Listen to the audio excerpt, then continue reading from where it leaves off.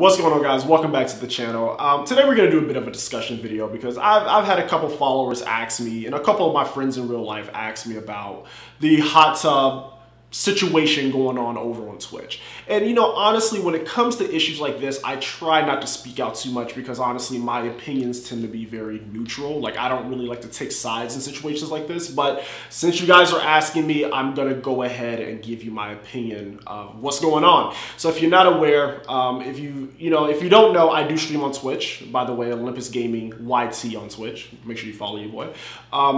There has been a lot of controversy and debate over the hot tub streamers. If you don't know what hot tub streams are, it's essentially men and women, because I've seen both, genders do this, sitting in a hot tub having conversations or doing whatever on Twitch and talking to their followers or their subscribers or whatever the case is. Now, on paper, you hear that and you're like, oh, there's nothing wrong with that. It's just a new way to interact with their subscribers. I mean, you're in a hot tub, you're relaxing, you're doing your thing, blah, blah, blah. Well, the controversy kind of comes into play because I hear so many different sides to this. You have the group that says, hey, Twitch is not the destination for this type of thing. Twitch is a gaming platform where gamers come to unite and interact, so on and so forth. But if you don't know, Twitch is owned by Amazon, and I would say for the past couple years, Amazon has been trying to break out of just doing video games on Twitch. They're trying to make it like a sports destination. They're trying to attract different types of talent to Twitch to make it a little bit more diverse. But Twitch was built upon video games, right? So you have the purist who says like, hey, Twitch is not the platform for this. If you want to do this, you go to OF or whatever the case is, right? Then you have people like me who kind of sit in the middle. I understand both sides of the coin. I'm not the content police. I'm not going to tell people what they can and cannot make on Twitch. That's not my job. I frankly don't care. But I also understand the concerns of other creators saying, hey, this type of content can't be the face of Twitch because, people are going to now come to Twitch expecting that type of content to be shown everywhere. And I understand the concern. Like I said, I kind of sit in the middle of this. Me personally speaking, this is my opinion. I don't necessarily see the issue with people or women in particular, because I know, a lot of the comments that I saw was, aimed towards women.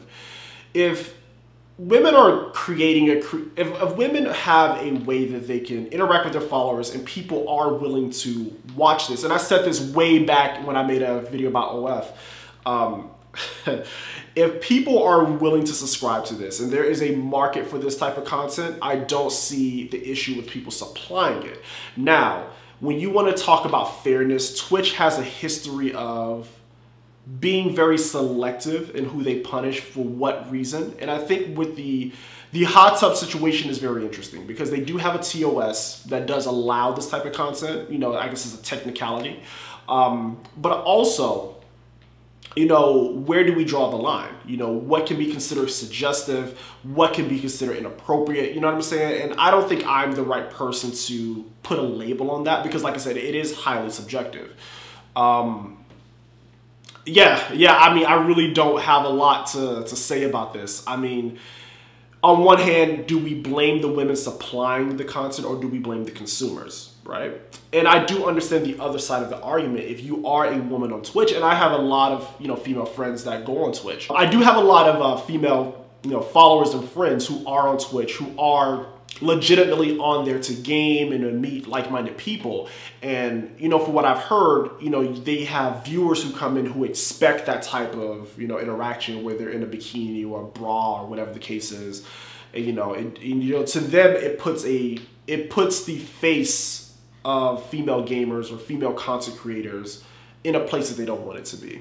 So I do get that side of it as well. Like I said, I am very neutral on it. I really want to make this video just to kind of bring up the conversation to my community. What do you think? Drop some comments down below and let's talk about it. I'm really curious to see where people stand on this issue. But yeah, I just want to kind of throw my 2 cents in the hat. I mean, I don't really have a solid opinion on this, but let me know what you think in the comments, man. We can discuss it out and maybe I'll get a new perspective, right? With that being said, guys, I am out. I'll see y'all next time and peace.